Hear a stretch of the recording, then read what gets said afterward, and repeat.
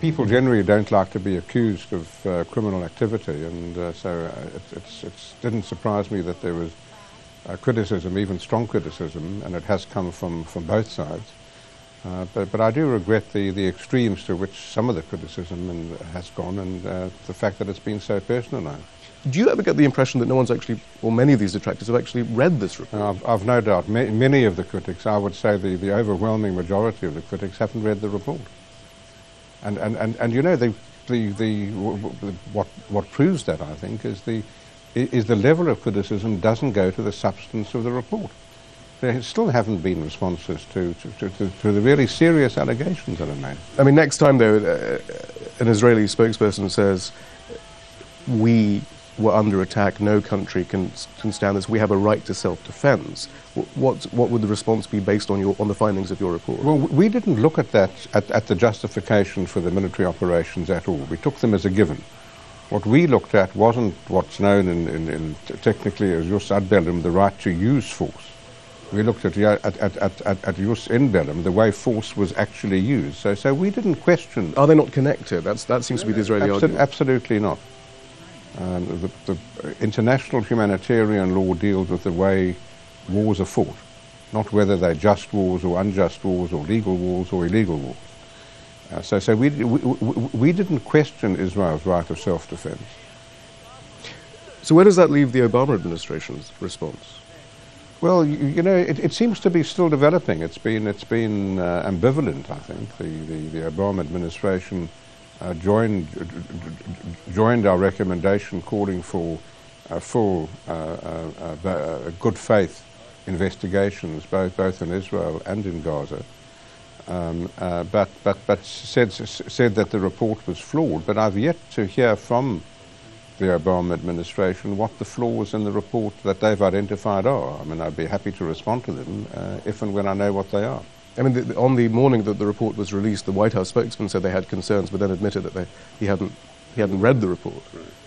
Well, of course I'm concerned, and I'd like to engage with the Obama administration, and so at least informally. I mean, my official job's over. The mission's completed its work, but I would like to know what the... Has there been any interest in getting more information from you or any of the members of the mission to get more information as to how... Not on any official basis. You've talked in the past about the need for international humanitarian law, the designation of crimes against humanity as having sprung from the Holocaust and being so important. And now you have the Israeli government saying, well, we're being criticized, perhaps we should change international humanitarian law to fit what we do. What do you think of that? Well, I think it's sad, and of course I think it's really clutching at straws, because international law cannot be changed because one party doesn't like the rules. It's much more complex than that. I mean, you know, you're a Zionist and a great believer in the state of Israel and its need and everything else, but what does it tell you, though, about the thinking, then, of the government in Israel? If when presented with findings of war crimes, they say, well, we should just change the law on war crimes. Well, obviously, I would be critical of the government of any country that adopted that attitude. I think it's wrong, and I think it's very unfortunate and very inappropriate.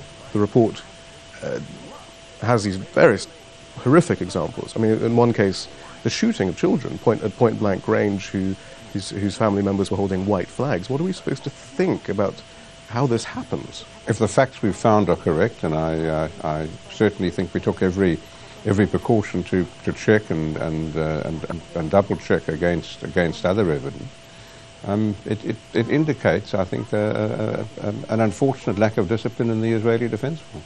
But is it a lack of discipline, or is it actually a top-down... Well, is this the discipline? You know, that's an open question. That's exactly why one needs a full investigation to see where it comes from and how this happens. Without any pressure on Israel, do you expect any justice? Or in the report, again, there's a sense that there's no faith, perhaps, in Israeli internal investigations. And it's very difficult not to come to the conclusion, reading your report, that the Israeli responses to many of the charges are simple lies. Do you expect justice?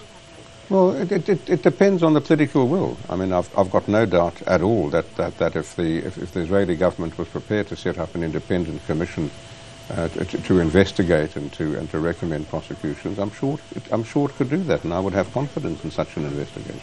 You would have confidence? Oh yes, absolutely. You know, if the former judges, leading lawyers who I know, who, if they undertook to conduct an independent investigation, I've got no doubt they would do that. In the absence, though, of any meaningful investigation, is this a matter of universal jurisdiction? Then is it a matter for individual countries? Well, that's the alternative, and I hope the Israeli the Israeli leader is obviously aware of that. But I think that's where it's going. If they don't have a good faith internal investigation, this thing's not going to lie down and die. It's going to continue.